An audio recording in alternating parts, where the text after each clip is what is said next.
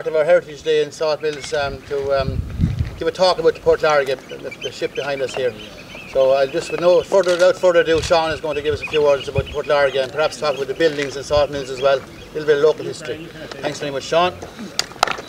Thank you, Michael. Good afternoon, ladies and gentlemen. You're all very welcome here. Just a few words about the Port Lairge. It was built in 1907 and it commenced its working life in 1908, dredging Waterford Harbour. It had a displacement of around 400 tonnes and it carried 500 tonnes of mud. There was a crew of 7 on it: a captain, engineer, a stoker, 2 crane drivers and some deckhands.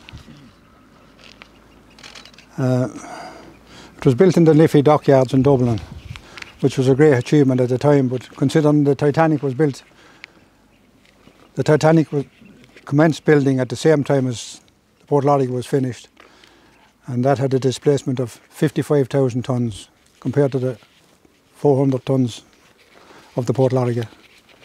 Shipbuilding in Ireland at that time was massive. So the Port Lairge is a piece of history, being that it was built before the Titanic. It's powered by steam. It has a twin engine in it, compound engine, up and down. The high pressure piston is 16 inches in diameter and the low pressure is 3 foot in diameter. Quite a big piston. It did about 60 to 100 revs at a speed of 6 or 7 knots an hour. Coal fired, like, you know, and that's really as much as I can say about the Port Lairge that I know of. It worked for 75 years in Waterford. I bought it sometime in the 80s and I brought it here under its own steam and with the intentions of doing something with it, but never got round to doing anything with it.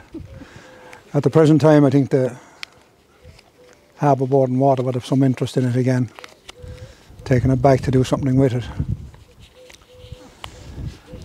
Other than that, I don't know much more about it. And years ago, Mike was telling me there was 13 ships in the harbour here tied up waiting for fine weather to get out. 13.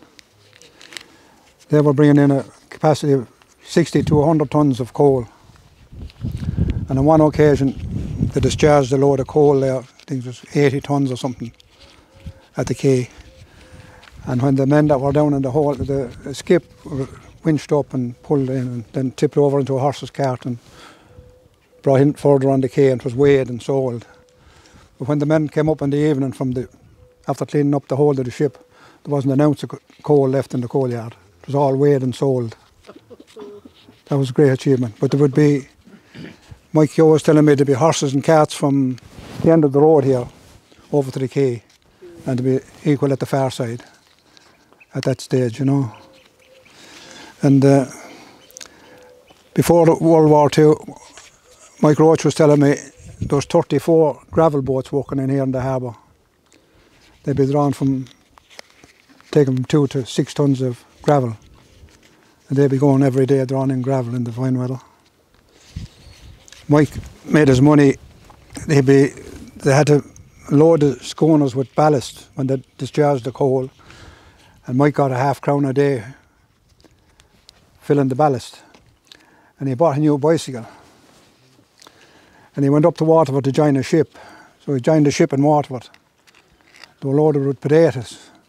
And somehow out off the Saltmills she sank. And he lost his new bike. So that's as much as I would know about the place. About the coal, Sean, where did the coal come from? What port did it come from? Wales. Somewhere in Wales. Yeah, came from Wales, yeah. And was that direct from Wales or was it loaded into lighter ships to come in here? Oh, direct. Direct. To be only bringing in 60 to 80 tonne schooners, you know. Yeah.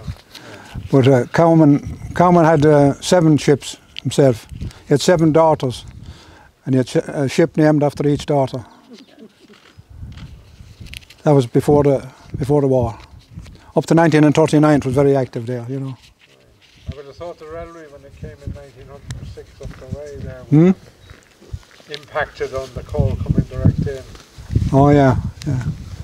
All the bricks now for the viaduct over here, the railway, they all came into the quay here in St Kearns. And they were drawn by steam engine from there up. Taylorstown. Yeah. My grandfather was driving one of the engines. And when a hole had come in the road, they just got down and they put the bricks in the hole.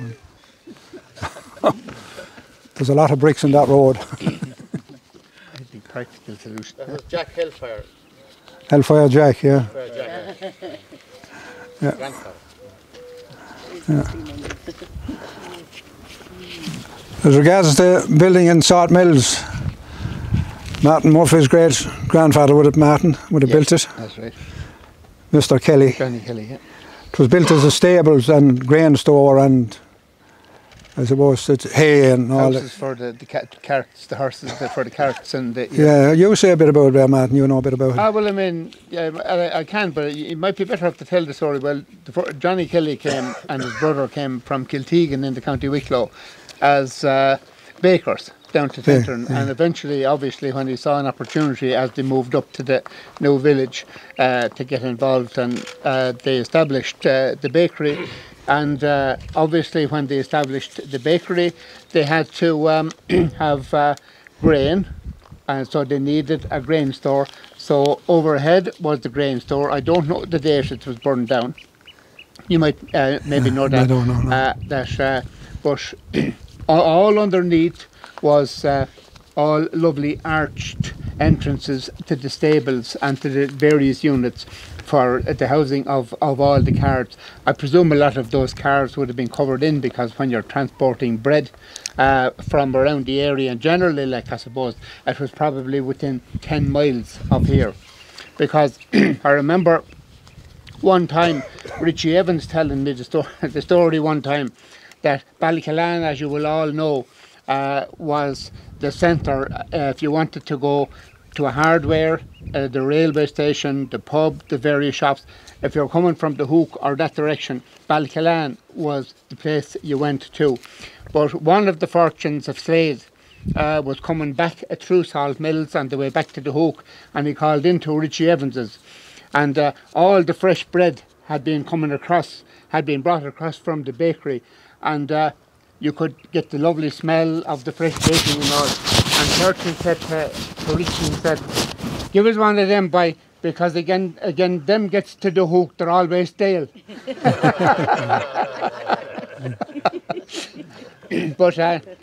But the building itself had its use for whatever years it was occupied, and obviously, and there was a deep well up at the top. Sean can maybe tell you the link with the troubled times and the well. But for practical purposes, that's what a bakery required. The grain store on top, and a housing for the animals, and everything to do with transport down at underneath. And I suppose when it went on fire then, that was obviously the end. The fire started up top in the grain store, and that was the end of it. Bill Anglem, a man living up the road, there were no houses between the building and Bill Anglem's old cottage up there, and Bill heard the screaming of the horses and then saw the flames. Had woken him up. He raced down and freed the horses. Only for that, all the horses would have been burned. But the bakery, I suppose, most of the baking was done probably down in the lower end of Saltmills, opposite Glasgow's and that right on. Yeah, and the place just in at the back. Where Laffins is now. Where Laffins is now, what we call Brian's Square, and they probably had more buildings as you went up then in behind the bigger house after they bought that. But that's the gist of the story anyway, and that's why the building is there. And there's probably more to it with dates and all the rest of it, but that's the gist of it. Right, thank you, Martin. So if you want to go into it, to tell them about what was buried in the well, not. Oh yes, well, as you know, we had an explosion over here in the troubled times, and 5 people killed. But at the time of the explosion, my father was on his way. He was working at Bassett's, and he was putting new pipes in the steam engine, and he was taking some of the pipes over they were using the pipe to make the bombs.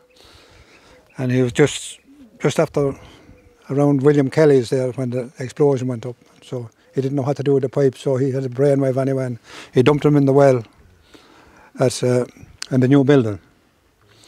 And they were there for years, but her granduncle of Martin's was a priest, Father Kelly. He came home from America, I think, and for something better to do, he said he'd clean up the well, and he discovered the pipes in it, so it became a mystery how they ever got there. No one knew for years. So that was the story of the... The well served its purpose in the time, yeah. Yeah. The last of the Kellys was Ned Kelly, and Ned lived on there, I think until about 1957, I have the date at home. And when he died, and that was the end of the Kellys. After the explosion here, he was involved in the explosion, and a lot of, most of the people in the explosion never procreated afterwards. They suffered badly from shell shock and that type of thing, and they more or less went into themselves and lived a quiet life after that. And he was one of those, lived a quiet life until he died, I think about 1957. I have the detail at home. I remember him well, yeah. Yeah. So I suppose that's about it. We can conclude. Unless you want to tell him, Sean, anything about the activity out here when you used the Port Lairge for practical purposes, for gravel or sand or... Oh, no, I never used it for... For anything, you never got that far? No. Why did it all change? What stopped? Why did all them boats stop coming in? The trade or something else? Which boats now are you talking about? The coal and... The coal. Well, they were outdated, like, you know, steam took over then. They were schooners. A 500-ton ship did come in with, that was the last load that came in, was 500 ton of coal by steam. And then the war broke out and coal couldn't be got through, and right. That finished it. That was the end of it. Yeah. Yeah. And I suppose it's like everything, I don't know what the draft out there is, but as the years went on, all the ships got bigger. I mean, that's what happened in the port of New Ross. Port of New Ross is 16 miles inland, and it was the biggest port in Ireland way back in the day in Marshall's time. And then, because it was 16 miles inland, as all the vessels got bigger, eventually they couldn't travel up the river, so the port kind of died down. And I'm sure there's probably a little of that here as well. Yeah. Do you know what I mean? Depends on Silton, the yeah. depth, yeah. But you would get in a 1,000-ton ship in there, all right, you know. But there was no... Before you finish, Sean, just tell them about Mac Gleeson and running it to the corner of the hill. Oh yeah, the flour used to come before the rail. The flour used to come by horse and car, you know. And at the bridge of Saltmills, 3 or 4 blokes would have a bit. They'd be in 20-stone bags. They put the 20-stone bag on their shoulder and run up the hill with it, heading up the ladder. And Matt Gleeson, he was a small-built man. Well, you remember Martin? All the Gleesons, that's what I do. Yeah. I do. Lived up the... But Matt usually won the contest. 20 stone of flour on his back. Wow. Yeah. That was a good challenge going up that hill with 20 stone on your back. It was, and then go up a ladder. Wow. When men were men.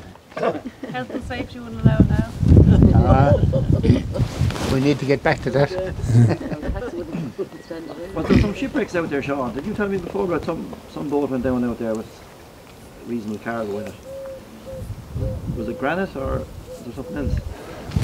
No, the only one that I know of was my roaches and the spuds. There were all the wrecks were there. I remember a lot of the wrecks of all the schooners. You know, they were around the quay there and up at the far side of the quay. Right. But they didn't any of them ever go down, like, you know, they were just left there. The Ocean Pearl, that was there, but that was... the Ocean Pearl was just ran in and left there. Yeah. It didn't sink. Like. Someone in Kilmore or something under that, I think. Yeah. Was it 2 brothers? I don't know, there was some story about that, wasn't there? Yeah, but it was there behind the borough for... It was there for years. Yeah. And Sean, do you know anything about a graveyard over by St Kearns? Well, I always thought at the far side of the quay, opposite the Germans' gate there seemed to be a graveyard. But I never... You could see the shapes of the graves, like, you know, in the ground, like, you know. Outside the wall. Outside the wall at one stage, yeah. There's no church there, is there? Where first one of the Billy might have a bit of history on that. Wexels. That was supposed to be one. Would you, Billy? This was supposed to be one of the first two churches in Wexel, the church over here. You see the outline of it. Yeah, it's at the inside and the land side.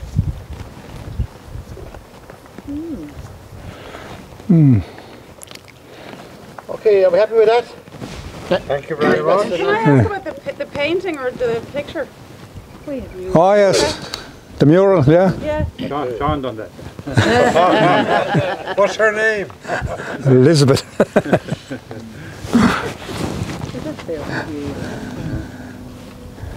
She's a fine lady, isn't she? Hopefully she'll be restored again, huh? Brilliant. To take her back and water it. That's great news, yeah. That's great news. If you open water, you see. Part of Waterford Wall. Was it part of Waterford Wall, Sean, was it? Who did it? Like, do you know who did the painting on the ship? No, Anne Dillon and Feather, to be a cousin of mine and friends of hers, did it. Right. I don't know who they were. Anne will tell you, It's known as deep low. Deep blue. Yeah, I like it. Okay, we'll do a wind up on it then. Listen, thanks Sean very, very much. That's an absolutely excellent talk. And Martin too, so be here and giving us the history of the buildings. Thanks very, very much. We'll have us forward. Thank you.